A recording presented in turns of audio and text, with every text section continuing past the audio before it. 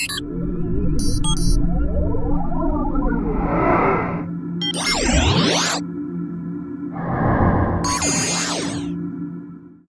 know, a funny thing happens when you actually study the people who are the best in the world in their field. One of the most common things you see on YouTube is videos on how to get motivated. But when you talk to the pros, they almost never mention the word motivation. And that's because if you wait to do the stuff you want to do that feels good to get to where you want to be in life, most days you're not actually going to end up doing anything.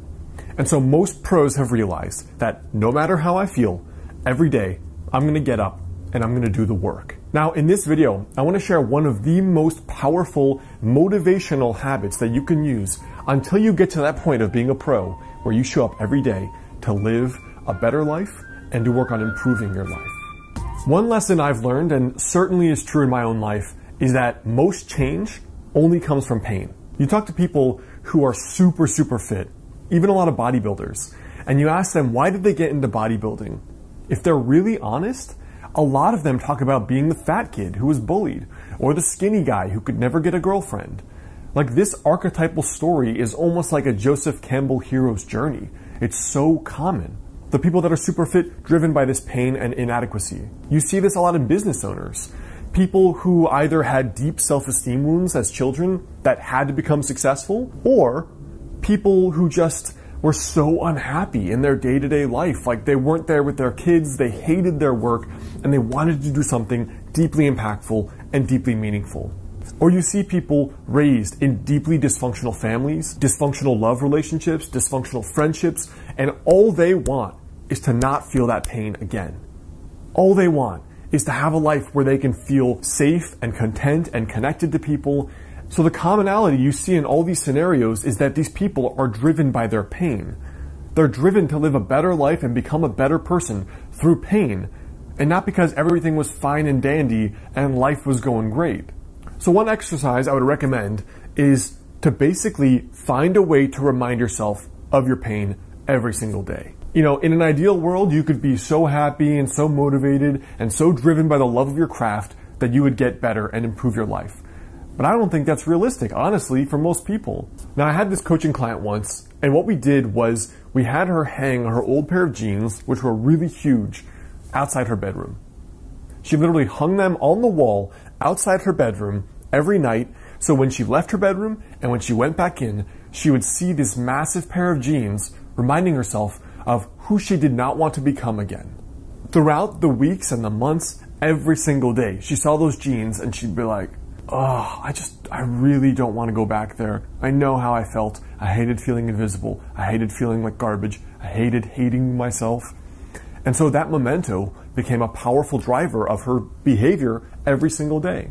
Now, if you're someone that's hating a certain domain of your life, try to find a powerful memento like that can help you remember the thing that you want to move away from, the thing that drives you to want to get better and to not want to go back to that place.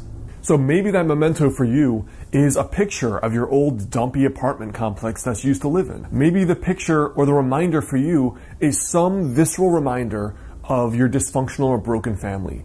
And that's what's driving you to be a great family man or family woman, build a stable family for your kids. Maybe it's your bank balance.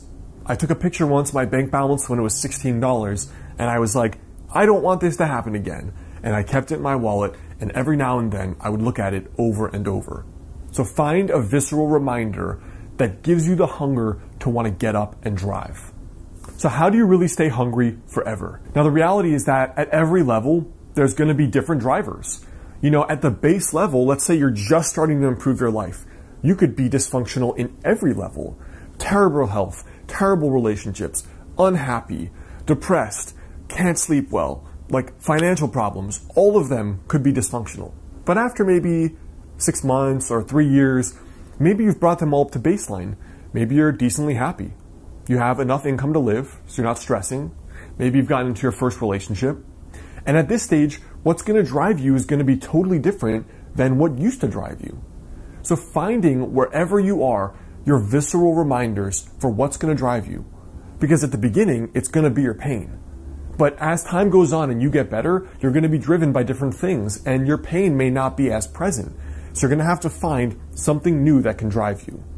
But at the beginning, start with the pain, because the pain is the most primal evolutionary reminder that I need to move away from this thing.